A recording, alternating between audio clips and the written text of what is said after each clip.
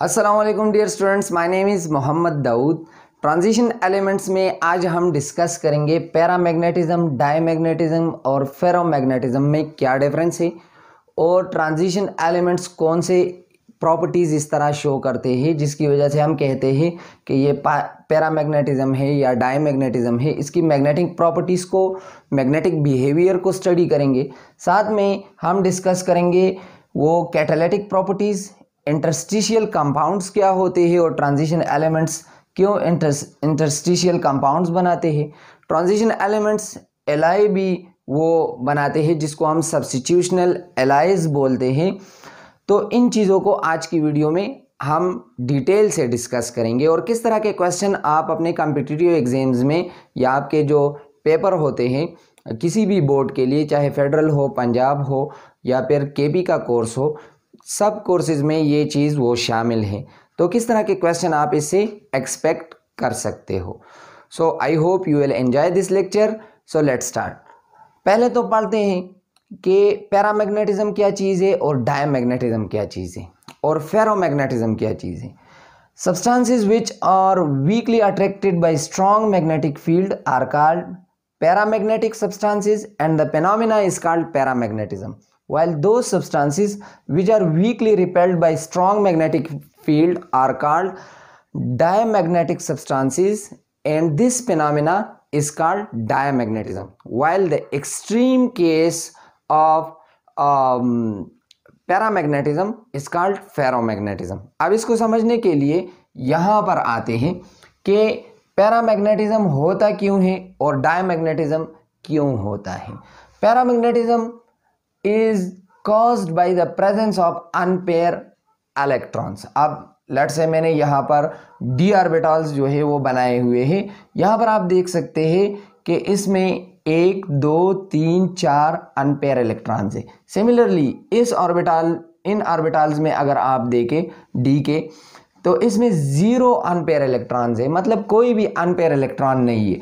अब ये वाला जो सब्सटेंस होगा जिसमें कोई भी अनपेयर इलेक्ट्रॉन ना हो वो डायमैग्नेटिज्म शो करेगा, जबकि ये वाला सब्सटेंस जिसमें 4 अनपेयर इलेक्ट्रॉन है या 1 अनपेयर इलेक्ट्रॉन है या 2 है या 3 है या 5 है, जितने भी अनपेयर इलेक्ट्रॉन्स इसमें होंगे उतना ज़्यादा ये पैरामैग्नेटिज्म शो करेगा। अब क्यों इस तरह होता है? अब जिस तरह हमने पढ़ा हुआ है कि जो इलेक्ट्रॉन स्पिनिंग करता है उस स्पिनिंग की वजह से, स्पिन मोशन की वजह से मैग्नेटिक फील्ड वो प्रोड्यूस होता है। अब ये मैग्नेटिक फील्ड जो प्रोड्यूस होता है, एक्सटर्नल मैग्नेटिक फील्ड, जो स्ट्रॉन्ग मैग्नेटिक फील्ड हम अप्लाई करते हैं तो वो इसमें वीकली वो अट्रैक्ट हो जाते हैं। एज ए रिज़ल्ट हम कहते हैं कि ये अट्रैक्शन हो गई किस वजह से? इलेक्ट्रॉन की स्पिनिंग की वजह से जो मैग्नेटिक फील्ड वो प्रोड्यूस हो चुका है। और ऐसे सब्सटेंसेस को हम पैरामैग्नेटिक सब्सटेंसेस वो बोलते हैं। तो कौन से ऐसे सब्सटेंसेस होंगे जो पैरामैग्नेटिज्म शो करेंगे? अब इलेक्ट्रॉन्स तो सब में है, लेकिन यहाँ पर इंपॉर्टेंट कॉन्सेप्ट ये है कि अगर एक इलेक्ट्रॉन वो क्लॉकवाइज रोटेट कर रहा है और दूसरा है एंटी क्लॉकवाइज रोटेट कर रहा है, एक ऑर्बिटल में मैक्सिमम 2 इलेक्ट्रॉन आ सकते हैं। यहाँ पर आप देखें तो ये 2 इलेक्ट्रॉन्स है, लेट से ये क्लॉकवाइज रोटेट कर रहा है और ये वाला एंटी क्लॉकवाइज रोटेट कर रहा है। अब इसका जो मैग्नेटिक मोमेंट होगा और इसका जो मैग्नेटिक मोमेंट होगा वो अपोजिट डायरेक्शन में होगा। एज ए रिजल्ट ये दोनों एक दूसरे के मैग्नेटिक मोमेंट को वो कैंसल आउट कर लेंगे और नेट मैग्नेटिक मोमेंट जो ये शो करेगा वो 0 होगा।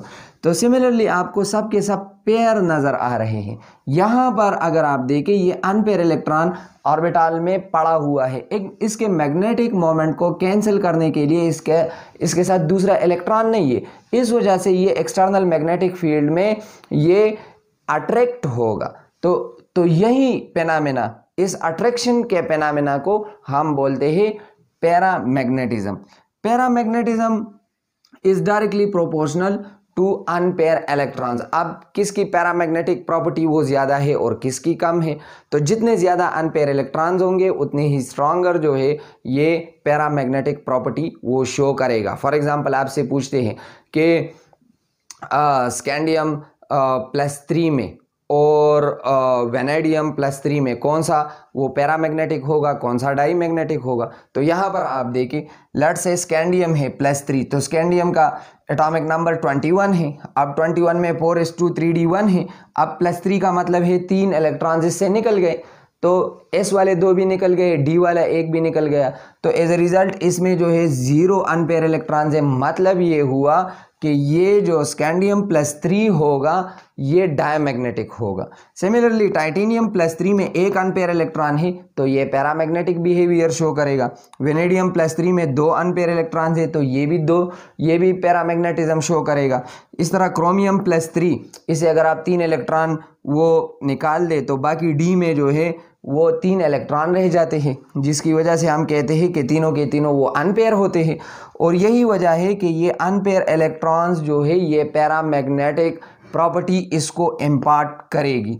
एज ए रिजल्ट ये भी पैरामैग्नेटिक होगा। सिमिलरली Mn+3 भी पैरामैग्नेटिक होगा, और Mn+2 और Ap+3 दोनों में 5 अनपेयर इलेक्ट्रॉन्स हैं, तो ये दोनों भी वो पैरामैग्नेटिक प्रॉपर्टी शो करेंगे। अब आप देख रहे होंगे जैसे जैसे हम नीचे जा रहे हैं पैरामैग्नेटिक प्रॉपर्टी में वो इंक्रीज आ रहा है, मतलब ये अनपेयर इलेक्ट्रॉन्स की तादाद वो बढ़ रही है। तो इन सब में अगर आप देखें Mn+2 और Ap+3 जो है ये पैरामैग्नेटिक प्रॉपर्टी के एक्सट्रीम केसेस है। इस फिनोमेना को हम फेरोमैग्नेटिज्म बोलते हैं, और फेरोमैग्नेटिक ऐसे सब्सटेंसेस होते हैं जिनको हम परमानेंटली मैग्नेटाइज कर सकते हैं। पेयर मैग्नीशियम और आयरन Mn+2 और Fe+3 तक पैरामैग्नेटिक प्रॉपर्टी वो इंक्रीज हो रही है, इसके बाद पेयर डिक्रीज हो रही है। Ap+2 में 4 अनपेयर इलेक्ट्रॉन्स है। आई होप आपको ये चीज़ वो समझ आ रही होगी। अब इसके बाद ट्रांजिशन एलिमेंट्स जो है इसकी कैटालिटिक प्रॉपर्टीज़ भी होती है। बहुत सारे आपने जो बोस प्रोसेस है या फिर कैटालिटिक हाइड्रोजिनेशन है, वहाँ पर निकल यूज़ होता है, प्लैटिनम यूज़ होते हैं, पैलेडियम यूज़ होते हैं एज अ कैटलिस्ट। बहुत सारे ट्रांजिशन जो एलिमेंट्स है, जो डी ब्लॉक एलिमेंट्स है, वो यूज़ होते हैं एज अ कैटलिस्ट। अब कैटालिटिक प्रॉपर्टी जो है, जो ट्रांजिशन एलिमेंट्स होते हैं या डी ब्लॉक एलिमेंट है दूसरे, ये कैटालिटिक प्रॉपर्टीज क्यों शो करते हैं? Transition element show catalytic property because either due to their use of d orbital or formation of interstitial compounds. Also due to variable oxidation state they can form certain intermediate compounds. अब जिस तरह हमें पता है कि transition elements की variable oxidation state होती है, और इस वेरिएबल ऑक्सीडेशन स्टेट की वजह से ये बहुत सारे इंटरमीडिएट कंपाउंड्स बना सकती है। एक कंपाउंड में इसका एक तरह का ऑक्सीडेशन स्टेट, दूसरे में दूसरी तरह का ऑक्सीडेशन स्टेट, तो बहुत सारे कंपाउंड्स जो है इंटरमीडिएट बनते हैं जो कि प्रोडक्ट को किसी भी डिज़ायरेबल प्रोडक्ट को वो फैसिलिटेट करते हैं। इसके अलावा या इसके डी ऑर्बिटल्स जो है वो हिस्सा ले लेते हैं, या मोस्ट इम्पॉर्टेंटली ज़्यादातर इस तरह होता है जिस तरह कैटालिटिक हाइड्रोजिनेशन में होता है कि ट्रांजिशन एलिमेंट की एक प्रॉपर्टी है, डी ब्लॉक एलिमेंट्स की एक प्रॉपर्टी है कि they can form interstitial compounds. ये इंटरस्टिशियल कंपाउंड्स बनाते हैं। अब इंटरस्टिशियल कंपाउंड्स क्या होते हैं? इंटरस्टिशियल कंपाउंड्स ये इस तरह के कंपाउंड्स होते हैं, basically they are non स्टेकोमेट्रिक compounds, non स्टेकोमेट्रिक compounds होते हैं। अब यहाँ पर ये डायग्राम सा छोटा सा मैंने बनाया हुआ है। अब इस डायग्राम में अगर आप देखें तो ये लेट्स से ट्रांजिशन एटम्स है या डी ब्लॉक के एटम्स है जो एक दूसरे के साथ वो बॉन्डेड है थ्रू मेटालिक बॉन्ड। अब ये जो एटम्स है जो एक दूसरे के साथ बॉन्डेड है, इनके दरमियान छोटे छोटे स्पेसिस फिर भी रह जाते हैं। अब ये जो स्पेसिस होते हैं, इन स्पेसिस को इंटरस्टाइसिस या फिर इंटरस्टिशियल साइट्स बोलते हैं। ये जो वाइड यहाँ पर प्रोड्यूस हुआ है, अब इन वाइड्स में जो नॉन मेटालिक इम्प्योरिटी है स्मॉल अमाउंट में, जिस तरह हाइड्रोजन या फिर बोरान, कार्बन, नाइट्रोजन, ऑक्सीजन और फ्लोरीन, ये चीज़ें जो है यहाँ पर आकर एडजस्ट हो सकती है। मतलब ट्रांजिशन एलिमेंट्स के सरफेस पर अक्सर आपने सुना होगा कि ये जो रिएक्टिंग सब्सटेंसेस है ये इसके सरफेस पर वो एब्जॉर्ब हो जाती है। अब एब्जॉर्प्शन किस तरह होती है? जिस तरह हाइड्रोजन जो है वो एब्जॉर्ब हो जाता है कैटालिटिक हाइड्रोजिनेशन में, तो वो वहाँ पर इन इंटरस्टाइसिस में, इन वॉइड्स में, इन इंटरस्टिशियल साइट्स में वो एब्जॉर्ब हो जाता है। अब ये यहाँ पर एब्जॉर्ब होता है, एज ए रिजल्ट जो कंपाउंड बनते हैं उनको हम इंटरस्टिशियल कंपाउंड्स बोलते हैं। फॉर एग्जांपल MN4N या Fe3N एक्सेट्रा, ये सब के सब नॉन स्टेकोमेट्रिक कंपाउंड्स होते हैं, इनमें वो कांस्टेंट वो रेशो नहीं होती। इसके अलावा ये जो इंटरस्टिशियल कंपाउंड्स हैं ये हार्ड होते हैं, then their corresponding D block elements, और हार्ड होने की वजह ये है कि इनके इंटरस्टाइसिस वो भी फेल हो गए हैं, जो वाइड्स थे वो भी फेल हो गए, इस वजह से ये फर्दर हार्ड हो गए और इसकी मेल्टिंग पॉइंट जो है वो भी इंक्रीज़ हो जाती है, लेकिन ये अपनी कंडक्टिविटी को फिर भी रिटेन करते हैं। इसी वजह से ट्रांजिशन एलिमेंट्स जो है दे शो कैटालिटिक प्रॉपर्टी। इसके अलावा ट्रांजिशन एलिमेंट वो एलाई भी बनाते हैं। Ally formation, ally basically a mixture of metal is called ally. Metals के जब हम मिक्सचर बनाते हैं, दो मेटल्स को एक दूसरे के साथ मिक्सअप करते हैं और वो मिक्सअप होकर नई कोई चीज़ बनती है तो उसको हम बोलते हैं एलाई। अब ट्रांजिशन एलिमेंट्स की ये प्रॉपर्टी है कि ये एलाई बना सकते हैं। अब एलाई क्यों बना सकते हैं? Due to similarities in their sizes, some transition elements metal atoms are able to replace one another in their metallic lattice and form substitutional allies.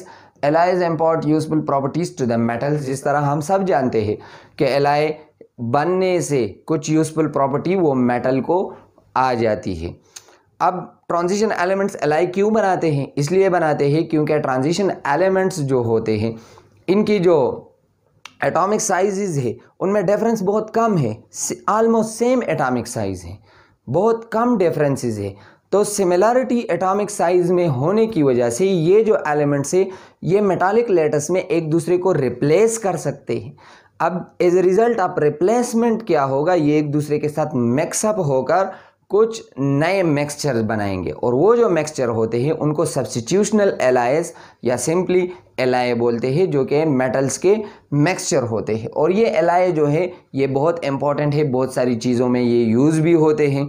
दो चार एग्जांपल मैंने यहाँ पर लिखे हैं जो बहुत कॉमन है। ब्रास, कापर और जिंक का एलाई है जो यूटेंसिल या कार्ट्रिजेज या कास्टिंग या कंडेंसर के तौर पर यूज़ होता है। इस तरह ब्रॉन्ज है, कापर और टिन की एलाई है, स्टील है, आयरन और कार्बन की, गोल्ड है, गोल्ड और कापर की एलाई है। इसके यूजेस आप सब जानते हैं, ज्वेलरी में या फिर इलेक्ट्रिकल डिवाइसेस में या टूथ फेलिंग में वो यूज़ होता है गोल्ड। स्टैचूज बनाने के लिए भी गोल्ड वो यूज़ होता है।